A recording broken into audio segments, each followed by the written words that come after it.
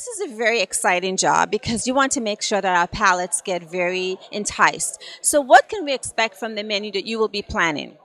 Well, what I love about ArcLight and the food and beverage offering, it goes beyond just your regular concessions and expands into our bar and cafe. So it's a place for our guests to be able to come, relax, build community with each other, a place to meet friends, have a cocktail before or after the movie.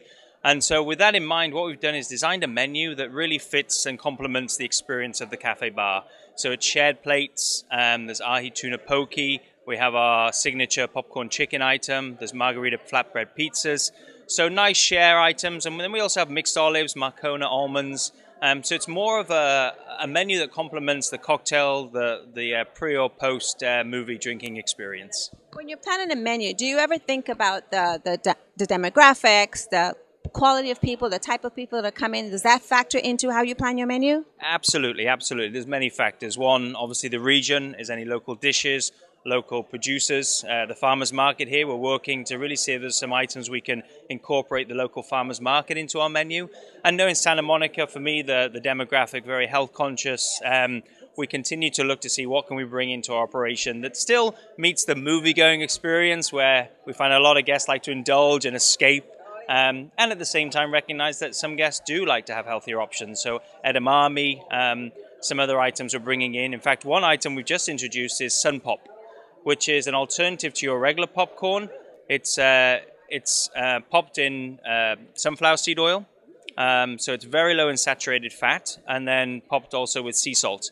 So our guests can enjoy and indulge in the regular popcorn or choose a healthier popcorn during their visit to ArcLight Santa Monica. I like that. It sounds really exciting.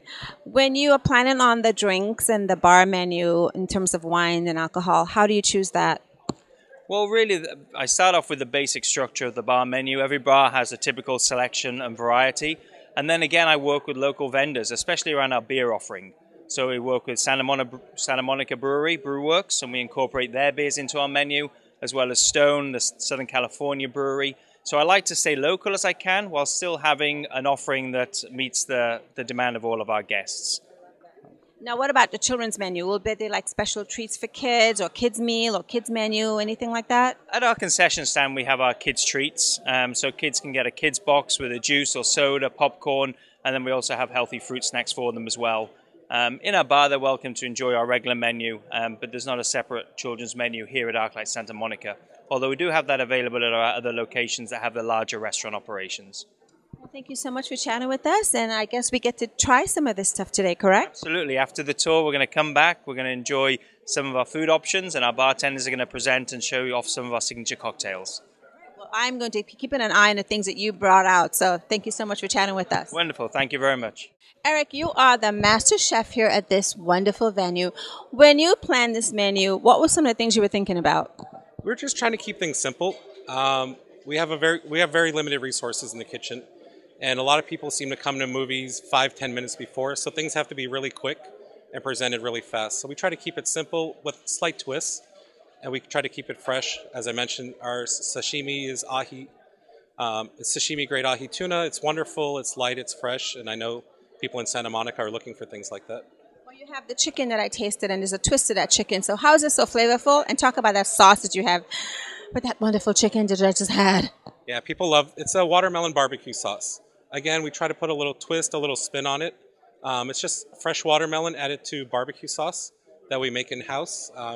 It complements the chicken really well, and we serve it in our concession stands with the sausage baguettes. So I come to the bar and I order, and you're saying that I can get my food in like what, maybe 15, 20 minutes? Is fast service? Oh, no, definitely less. 10 minutes.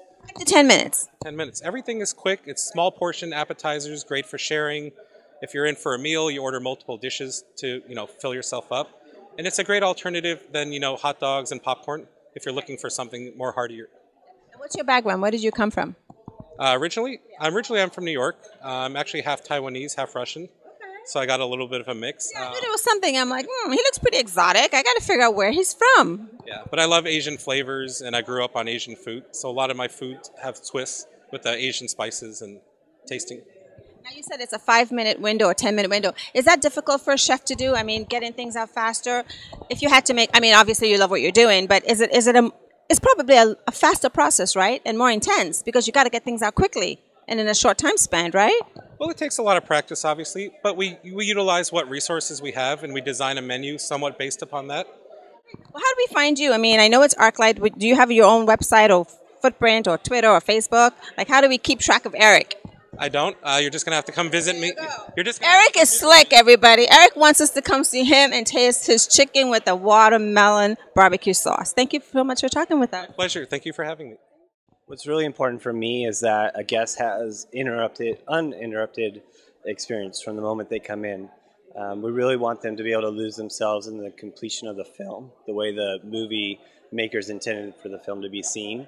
And really it's our job to just really get out of the way of that, get rid of all the distractions, make it easy for the guests to be able to just pick their seats, get to their seats, give them all the time back that sometimes they end up wasting in waiting in lines and things like that.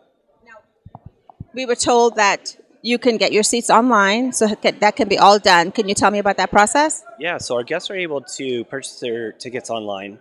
Basically, they select their film, select the showtime, and a seat map comes up, and they can pick whatever seat they choose. Then they can print their tickets out and actually bypass all of our lines in the lobby and go straight directly to the theater. Now, I noticed that when they come in, the board sort of looks like Grand Central Station. Is there a reason for why that was made that way? Yeah, we like to think of the departure board as the same as a train station.